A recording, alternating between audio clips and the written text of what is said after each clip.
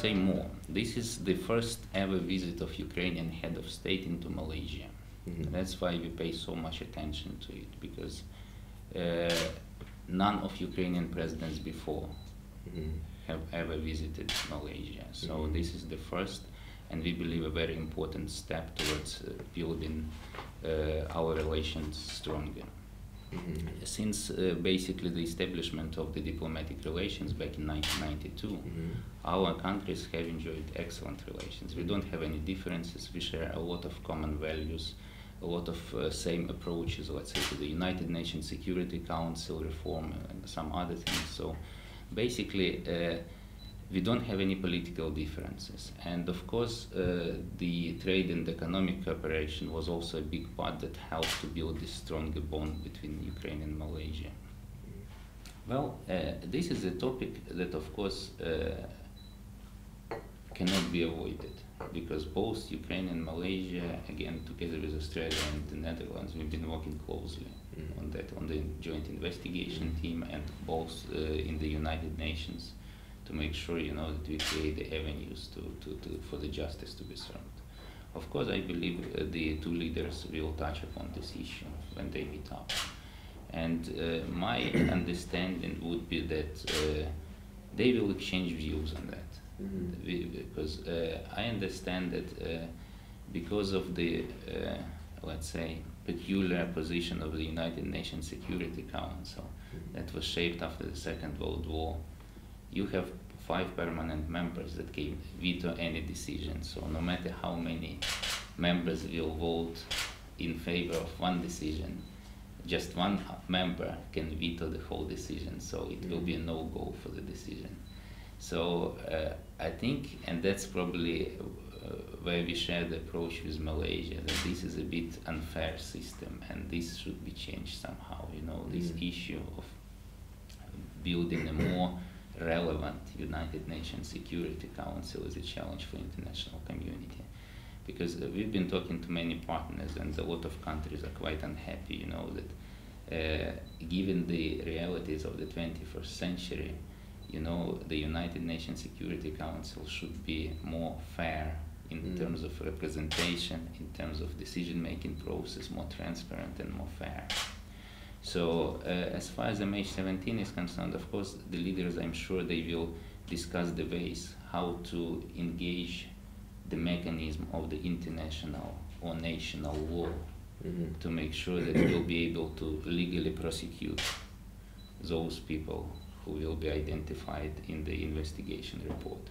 The investigation report, as you might have heard, will be ready hopefully by October, later in the autumn this year. So, and after that we'll probably be more specific in terms of what steps should be taken by all sides involved to make sure that, we'll do the job properly.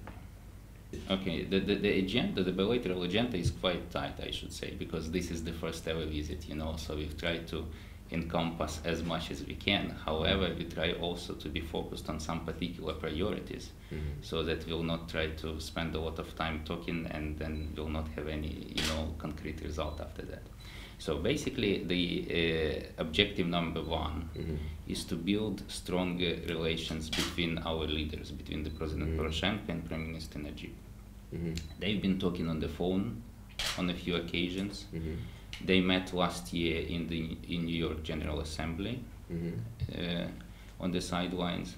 However, this is the good opportunity, I believe, to make sure that, our President and Prime Minister may have some time to spend together, to build this.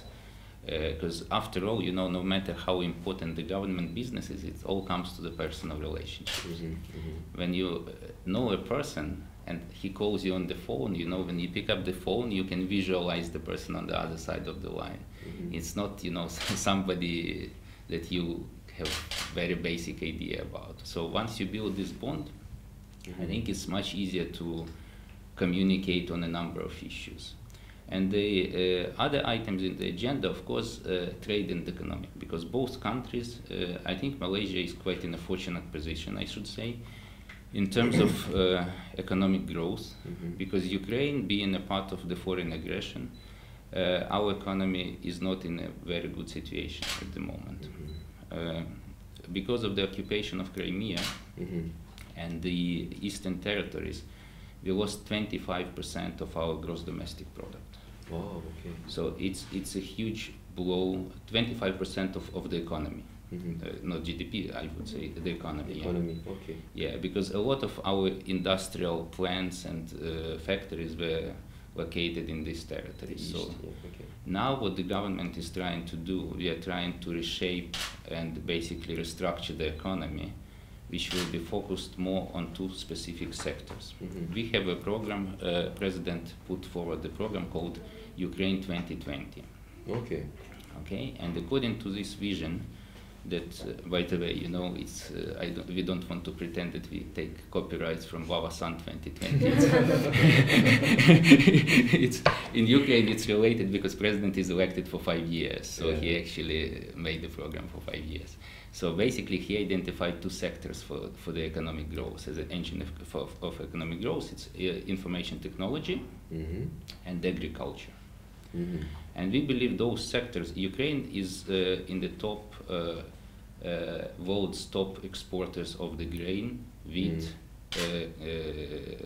maize, some other agricultural products. So one of the major items what we export here to Malaysia is sunflower oil. So we export quite a lot of it. And Malaysia, of course, one of our top suppliers of palm oil.